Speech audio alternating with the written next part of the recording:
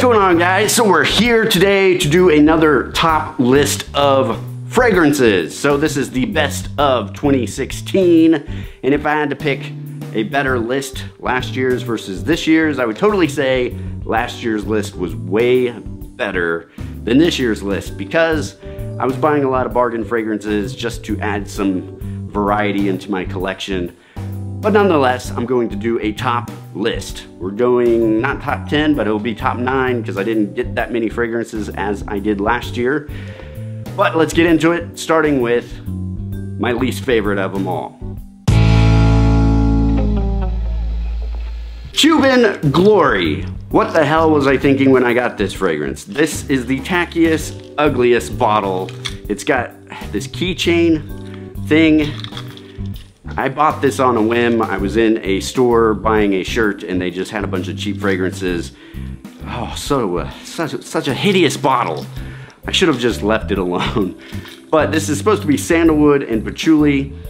It's supposed to be like a tobacco fragrance. It's kind of fresh, kind of clean, kind of spicy, kind of masculine, a little dated on the scent. It smells pretty good. It's not something I like to wear all the time, just maybe every once in a while. They claim this smells like Remy Latour's cigar, but I've never smelled Remy Latour's cigar, so I have no idea. But out of all the fragrances I bought last year, this is the most hideous, ugliest, worst one I bought. Christian Auduche Villain Ed Hardy. So I bought this at Ross because it was dirt cheap. I had no idea what it smelled like, and I was like, Ed Hardy, I hear a lot about this stuff. When I first smelled it, this was the most offensive thing I've smelled to my nose. Not in a bad way, but I was just like, oh, you gotta be a douchebag to wear this stuff. Like, this is something you would wear if you're going clubbing, and I actually kind of like this fragrance. It took me a while to wear this, like, warm up to it, but it's supposed to be lavender, it's supposed to be kind of a musky, fresh scent. Totally something you should wear if you're a young, single guy and you're a douchebag. Ed Hardy, Villain. Before there was a Thierry Mugler Angel Min, there was Animal.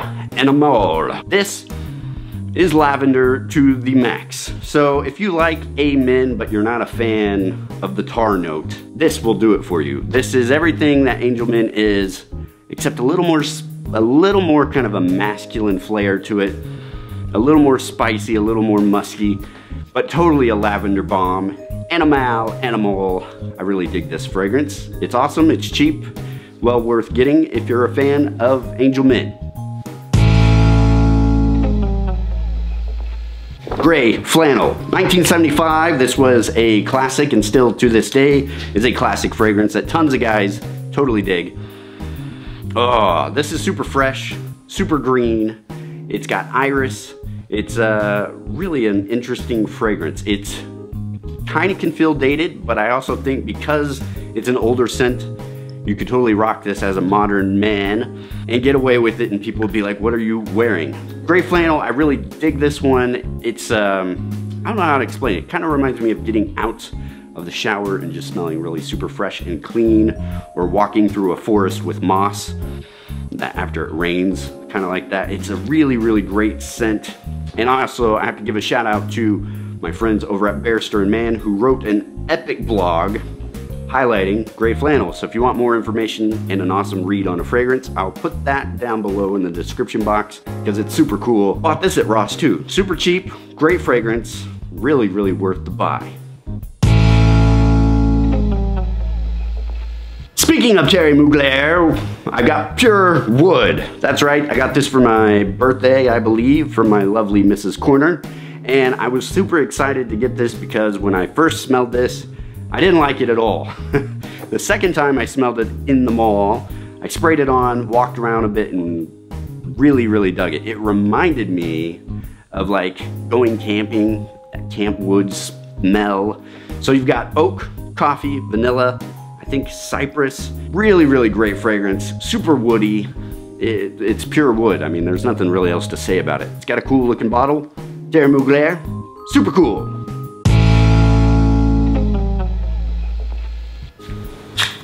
Super weird but cool fragrance. This is a solid cologne by Fulton and Rourke.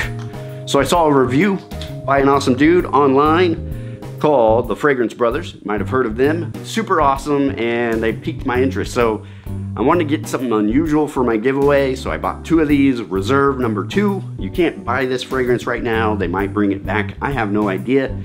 This is vetiver, Haitian vetiver, and bergamot. This is a smoky, seductive Haitian dirty.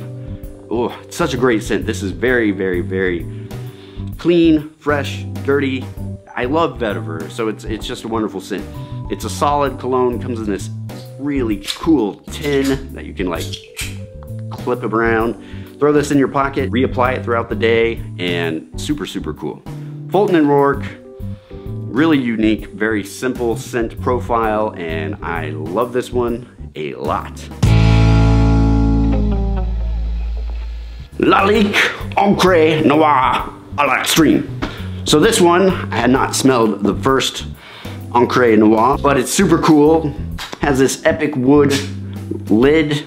Very sexy, awesome bottle. I think this is a very cool looking bottle for such a cheap fragrance. Oh man, you've got incense, vetiver, totally another vetiver bomb. Got some woodsy stuff going on, cypress. Oh, I love this fragrance. And this one lasts pretty much all day. You can kind of smell whiffs of it as you're wearing it throughout the day, and as you get your body heat kind of warms up. Super, super sexy fragrance. Funny thing about this fragrance though, it sometimes reminds me of pencils, like, you know, when you were a kid and you sharpen a pencil and that pencil sharpened smell. I don't know what you would call it, pencil sharpened smell. It smells like that sometimes, not all the time. Oh, but it's super smoky, super sexy.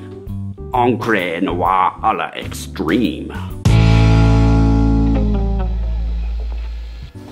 Bulgari Black. So this is my second top favorite fragrance of last year. If you like tea, this has got it. If you like Midnight in Paris, this smells a lot like it. Now the funny thing is, Mrs. Corner, every time I have her smell Midnight in Paris, she's like, ugh, no way. She smells this stuff and she really likes it. I have no idea why she does this to me. There's other fragrances, they smell exactly the same, almost, and she'll like one and she doesn't like the other. She likes this one though. The interesting thing about Bulgari Black though that makes it a little more different than Midnight in Paris is you've got this rubber smell. Really masculine, kind of dirty. Oh, very gourmand almost. And it's not very strong though. It doesn't last throughout the day like I wish it would. Just kind of like Midnight in Paris. Wish it lasted longer. Wished it was beast mode. But overall, this is a very sexy, super cool fragrance that is my second most favorite. And it comes in this cool, awesome bottle. My all-time favorite fragrance from last year is the epic Halfetti by Penhaligon's. When I got my nose on this, I totally fell in love. I smelled this at the Big Shave West 2 in Pasadena. Oh, and I only got a sample because when I first smelled this, the bottle that they were wanting, the price for it was 300 bucks. And I was like, forget that. I ain't paying that money for this awesome fragrance. So I just got a sample. They claim this is for women. You would be wrong. This is totally for dudes. Oh, I can still smell it out of the bottle. This was like super beast mode, which is highly unusual for Penhaligon's.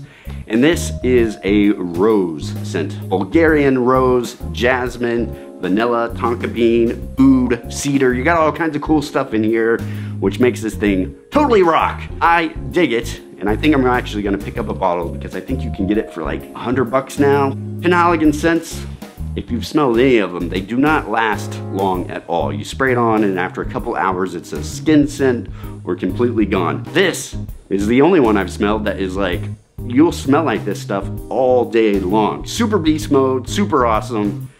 That's why it's my favorite. Super sexy. But if I had to put it head to head with Tom Ford's Noir Noir or this, I might pick this. Not 100%, but maybe. I need to try it. So if anybody wants to send me samples of these to do a head-to-head sniff competition, I'd totally do that. Those are my top favorite fragrances, kinda. 9. however you want to say it, descending order of the best fragrance list. Let me know what is your favorite fragrance from last year that you smelled. Write that down below. Let me know. Let's have a conversation about it. Click subscribe, like my video, share it, all that cool stuff. Hope you guys are having a good one.